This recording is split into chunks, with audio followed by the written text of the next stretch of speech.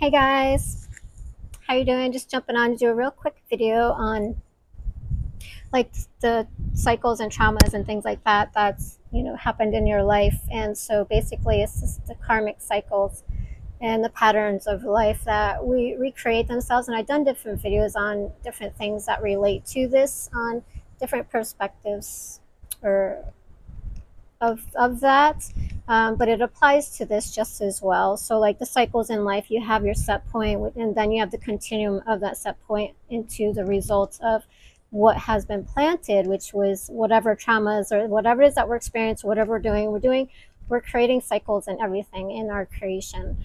And so cycles in life come back around when you have the ability to see it from a different perspective. And so that helps bring change. So time changes, time isn't healing, just like our wounds and things like that. And so it's a perspective of where we are now in the present moment that changes our perspective of it, that will change the outcome. So where we are here, in this present moment isn't where we were there when that happened. And now we can see it from a point of view from now to where we can change it, and it'll change the future, or that projection trajectory of that from this point. And so changing it from the timeline, right? So change is time, or time is change, not healing. And so it's the wounds that we bring up so we can see it. And so cycles have a natural rhythm, and so this brings up the chain of the cycles, right? And so evolution brings it up for you to see when you are ready, right? And so nothing will come up until it's ready, and that will come up in different ways. And so it might be like triggers, somebody say something to you, or somebody outside of you is having the same experience that you've had in the past, and so you relate to it, and so then that brings up stuff for you, and so you're triggered. But it's coming up because you are now ready to deal with it. And if you weren't ready to deal with it, life wouldn't bring it back up, right? So either we are intentionally bringing it up, or we're letting life bring it back up for us, right? Which is a long way around, versus intentionally bringing it up because we know it's happened, because we can see of the past and we know we haven't dealt with it. So we can intentionally bring up, our cycles, our past, our seeds, and plant that's been planted and not dealt with on an intentional level, or we can let life bring it up, because the life cycles will bring that up automatically, and you're going to have to deal with it anyway.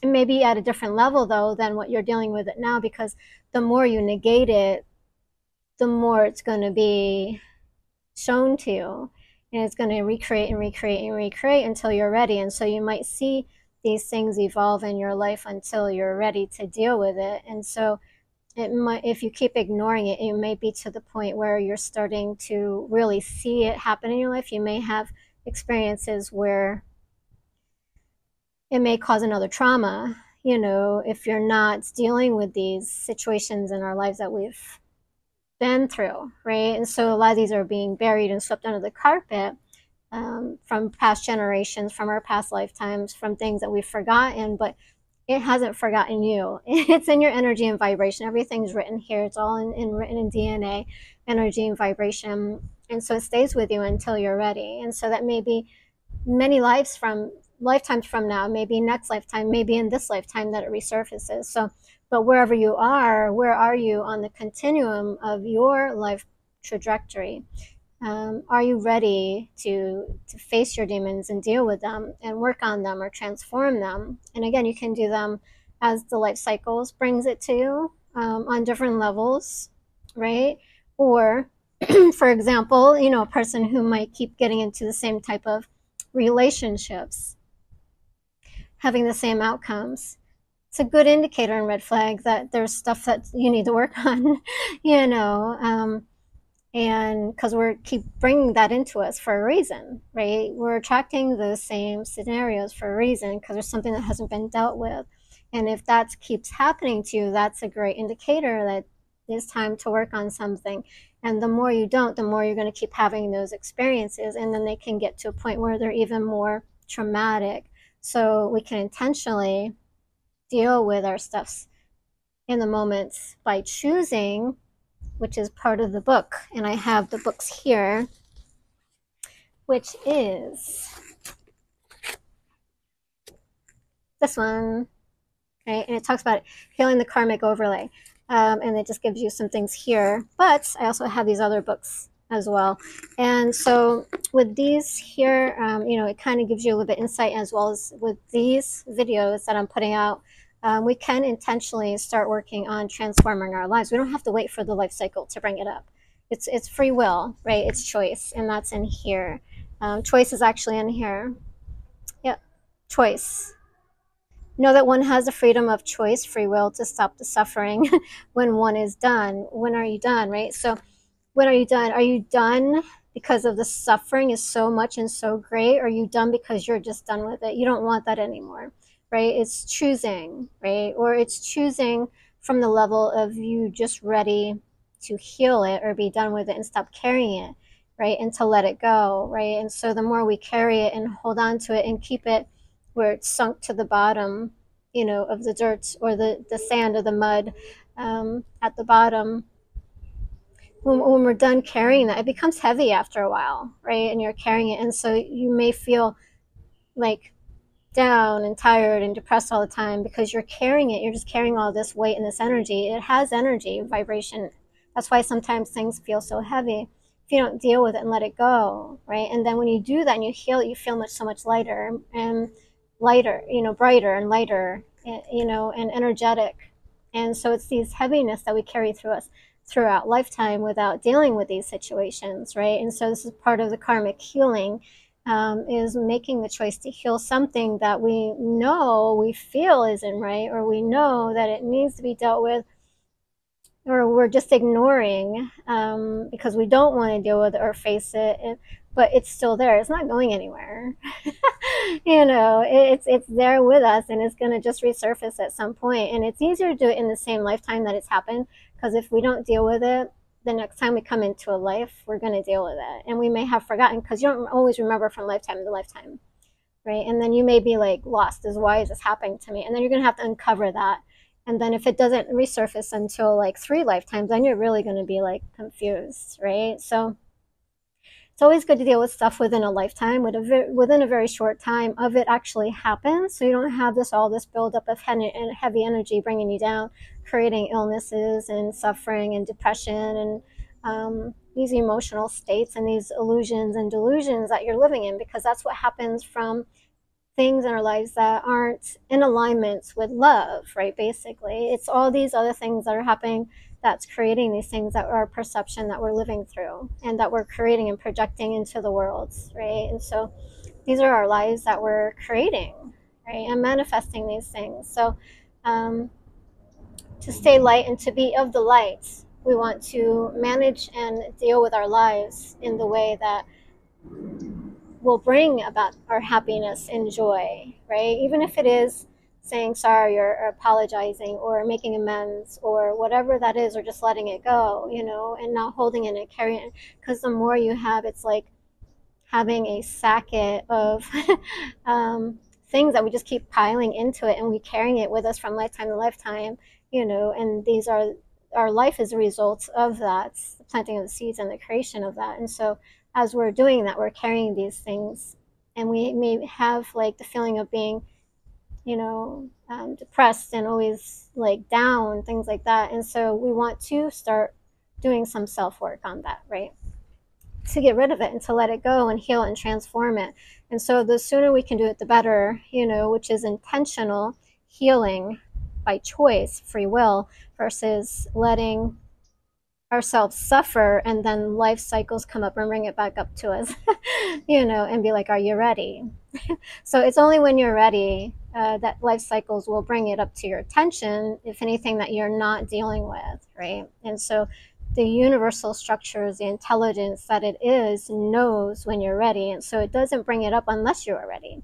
But it's for you to see that you are ready, that you're in a new space of awareness now than you were then, to deal with it, because not everything you're ready to deal with at that point, but you are ready when it does come back up, because you've had life experience from that point to this point that brings you the awareness that you're ready to deal with it. Now, whether you're choosing at that point to, with your free will, to intentionally deal with it is up to you, or you can continue to sweep back under the carpet and then move on, right?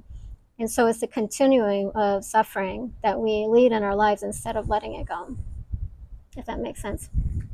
But that is the test, right? A lot of people talk about you're being tested in life. The only test is, are you ready, right, to let it go, to heal it, to transform it, to maneuver it and maneuver through life into something else? Are you ready to have something else like joy or bliss coming into your life? Right? Are you willing to be?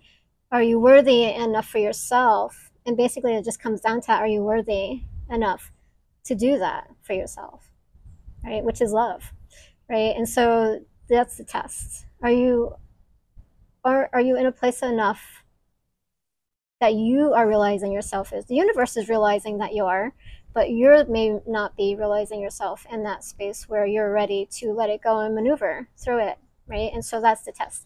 How are you seeing yourself? Am I worthy enough to deal with this? Am I ready to deal with this or want to, right? Am I ready or willing to give up what I've been living so I can have a new life? Because when you transform something, your timeline shifts. And that's why predictions don't work. Because whatever time that you're ready and you're choosing to work on yourself, you're going to change your life, right? And so all that old stuff is going to shed away. And when it sheds away, you have to be able and be willing to let it go. And a lot of people don't want to. They want to hold on to what they know because they don't know anything different, and they don't know that other good stuff is coming. And they may not feel worthy that a better life is coming from what they've been living, right? And so it's the experience of that and understanding it to be able to see it from that perspective, which I've been through. So I understand it, and so I'm able to share that with you.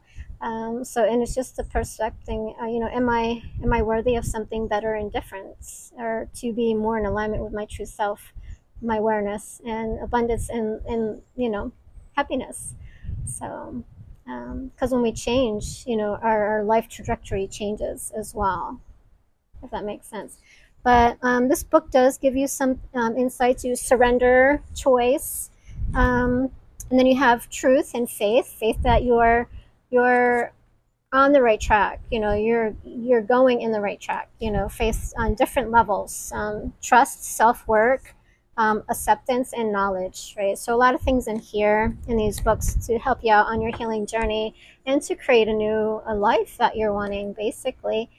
Instead of living the old trajectory that you were in and the seeds that planted that you've created, because we've signed up for everything, right? And so a lot of people want to believe it's something outside of themselves that's creating it, but we've picked our parents, and the parents that we've picked have had the experience that has the energy that brings that to us, and then we have our past lives that we've had experiences coming in with that energy. And then so we just have, and then our environmental experiences with everything that we've picked, because we've picked our parents in this environment. So we have our environmental influences, and so it all comes together, and that's your life.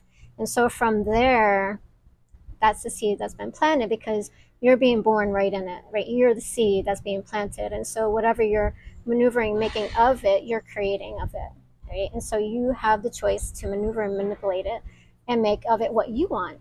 Right? You don't have to continue on the continuums of those experiences, if you will. And so we can change those at any time. We don't have to wait for the cycles to come back up for us to start transforming and working on our lives and ourselves and what it is that we're wanting. And so try to see it from that perspective. But the cycles of life are there to help you with that. Because if you're not intentionally doing it in your own presence and what you're wanting, you're living life based on the past, which is the principles of that, which takes you along the path to changing as it comes and it arrives, which is the cycles, right? And life brings that to you as it's being evolved through that consciousness. So you have your intentional consciousness and then your unconscious consciousness, the paths, right? So different paths that you're leading. If you're not living intentionally present, you're living on past paradigms and cycles and things like that that's already been created, right? And so you're not living in the present moments, living from here, managing your life from here in this present moment. You're living off that paradigm, right? So you have like the backup plan. It's called backup plan B. And that kind of came to me during my first period of the awakening, some of the first downloads of my intuitive writings, like there's always a plan B, right? So plan B, plan C, plan D. You'll have so many different options or choices, opportunities to make life. It's not just a one chance per life. You have many opportunities and chance within a lifetime, right? And so that's the cycles that keep coming back up. And sometimes they're, really small hints, like, okay, it's time for you to deal with this. And then as you keep ignoring it and putting it under the carpet, it'll come again a little bit more harder, a little bit more nudge, a little bit more nudge, and then finally a sledgehammer, and then you'll be ready, But you don't have to wait for that. You can do it now intentionally in the present moment by making a choice to do it. All right, happy journeys. Thanks for tuning in. Like, share, and subscribe.